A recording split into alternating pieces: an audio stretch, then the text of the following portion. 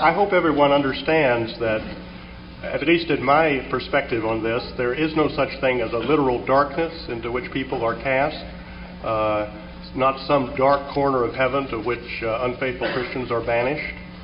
That we're dealing here with a parabolic figure for the exclusion of those who do not attain to co-rulership with Christ from the tremendous joy of that experience. And so all I can say is, first of all, no one in eternity who is a born-again Christian will be in literal darkness. But also I think we should observe that the reference to the authority of darkness, that's really the Greek word for translated power is the word for authority. This is a reference to the domain of Satan.